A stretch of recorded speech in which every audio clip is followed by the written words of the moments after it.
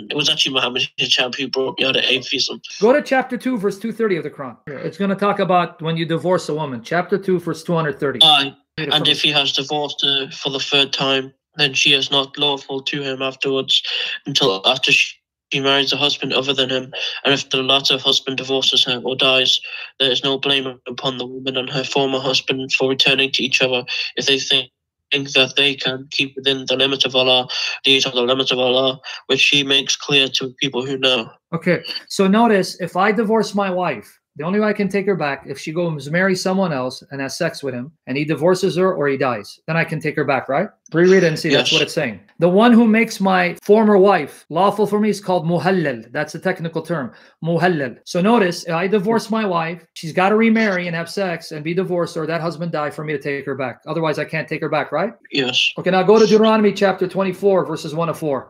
If a man marries a woman who becomes displeasing to him because he finds something indecent about her, and he writes her a certificate of divorce, gives it to her, and sends her from his house, and if after she leaves his house she becomes the wife of another man, and her second husband dislikes her and writes her a certificate of divorce, gives it to her, and sends her from his house, or if he dies, then her first husband who divorced her is not allowed to marry her again after she has been defiled.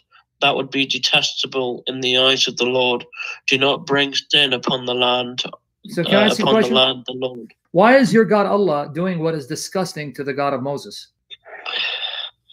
Did you see the contradiction? The God of Moses says, if I divorce my wife, she marries another, and he divorces or dies, I better not take her back. That's going to defile the land. The God of Muhammad says, hey, if I divorce my wife, she better get married and have sex in order for me to take her back. So why is your God contradicting the God of Moses? I never noticed it. I'm going to give you another one. Go to chapter 4, verse 24, and then I'll wrap things up because I don't want to overwhelm you. Go to chapter 4, verse 24 of the Quran, Surah An-Nisa, chapter 4, verse 24. Also forbidden are married women except female captives in your possession. This is Allah's commandment to you. Okay, lawful to you. Okay, hold on. Read that again slowly. Just the first part I need you to read. One more time. Also forbidden are married women except female captives in your possession. So wait, married women are forbidden for you to have sex with, right? Except female captives. Oh, yeah. So if I take a female captive, even though she's married, your God is saying I can have sex with her, right? Yes. Okay, now I'm going to read the hadith. Sunan Abu Dawud, I just gave you the link. I posted it in the Skype and I posted it here. This is Sahih narration. Sheikh Al-Albani. Let me read to you the historical context. Are you ready? Yeah. Sunan Abu Dawud, in English it's 2150. Abu Sayyid Al-Khudri said, the Apostle of Allah sent a military expedition to Autas on the occasion of the Battle of Hunain. They met their enemy and fought with them. They defeated them and took them captives. Some of the companions of Apostle of Allah were reluctant to have relations with the female captives because of their pagan husbands. So they're still married. Their husbands were there taken captive. So they didn't want to have sex because they're embarrassed. So Allah, the Exalted, sent down the Quranic verse, and all married women are forbidden unto you, save those captives whom your right hand possess. This is to say they are lawful for them when they complete their waiting period. So your God says to Muhammad, hey, you take a woman captive in war and she's married, you can have sex with her. She's your property. Doesn't matter her husband's alive. Then you can sell them off. Now, let me ask you an honest question. If the Muslims were to attack us today, just let's say hypothetically, whatever your view of jihad is, doesn't matter, just for this argument. The Muslims attack your city, take you and your wife captive, and the Muslim man has sex with your wife. Number one, would your wife be okay with it? Number two, would you be okay with it? No, of course not. But this is what your God has sanctioned, and he never abrogated it. Now, let me compare that with the God of Moses. Go to now Deuteronomy 21, 10 to 14. A law given 2,200 years before your prophet. Look what the true God tells Moses about women who have taken captive. When you go out to war against your enemies, and the Lord your God gives them into your hand, and you take them captive, and you see among the captives a beautiful woman, and you desire to take her to be your wife, and you bring her home to your house, she shall shave her head and pare her nails, and she shall take off the clothes in which she was captured, and shall remain in your house, and lament her father and her mother a full month. After that you may go into her and be her husband. Wait. And she Can you just have sex with her, or you must then marry her and be her husband? You must be her husband. And she will be your wife. Yeah. Now finish it. But if you no longer delight in her, you shall let her go where she wants, but you shall not sell her for money, nor shall you treat her as a slave, since you have humiliated her. So wait, what do you do for her? You should marry her. And then if you dislike her and you divorce her and shaming her by divorcing her, do you then sell her like property, like chattel, or you let her go free? You would let her go free. So why is the law of Moses superior to the law of your God when Moses, as God said, you cannot rape captive women, especially married?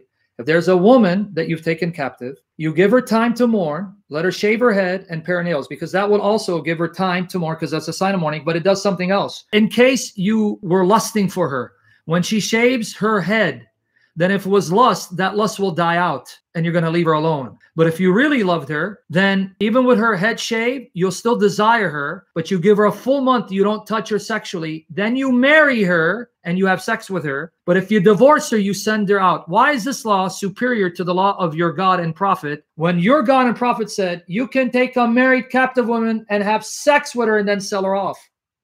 Can I just read the Quranic verse again? Go ahead. And I gave you the link to the hadith, the context. So read it one more time. Compare the true God of Moses with your God. Read chapter 4, verse 24. Also forbidden are married women, except female captives in your possession. Wow. Wait. So here it says, if there's a married woman, you can't touch her except she's a female captive. You want me to read the hadith again? Yes. Okay. Let me give you the link in case you missed it the first time. Here's the hadith. Would you not have to marry? No. No. Oh. So it's right here, the hadith. I'm telling you, no. You can have sex with her and then you can sell her off. Here, let me read it again. Abu Sayyid al-Khudri. I gave you the link in the Skype comment section. For the rest of you, I put it in the chat. Abu Sayyid al-Khudri, and it's Sahih, it's sound. Al-Albani, it's narrated by multiple hadith collectors. It's not just him. Abu Sayyid al-Khudri said, the Apostle of Allah sent a military expedition to Autas on the occasion of the Battle of Hunain. They met their enemy and fought with them. They defeated them and took them captives.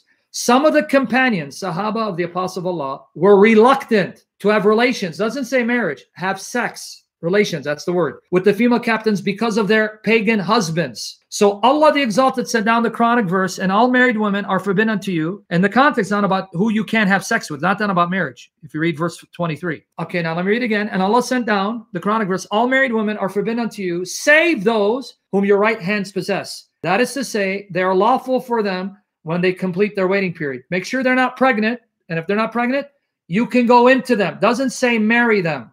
You can have relations with them, and then you can do what you want with them. Sell them or keep them. And the husbands are still alive. What kind of God does this? Because now you have two problems. Number one, he's sanctioning adultery. Number two, for all intents and purposes, it's rape. Because I want you to convince me a woman who's married, whose husband is still alive, taken captive, would voluntarily, willfully want to have sex with her captor. Any sane woman would do that? If her husband's still alive? Yeah, it's right there. It says in front of the pagan husbands. Probably not. Come on, man.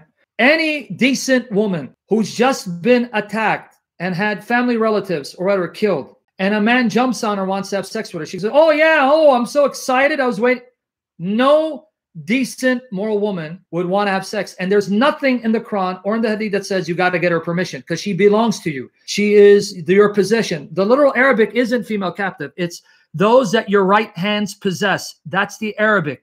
That's why in the Hadith, notice how it's translated. Let me read it one more time. So Allah Exalted sent down the Quranic verse, and all married women are forbidden unto you, save those whom your right hand possess. That is an Arabic idiom meaning that which you own and possess. So here, this woman, you own her. That means she has no say-so in the matter. And you're okay with this?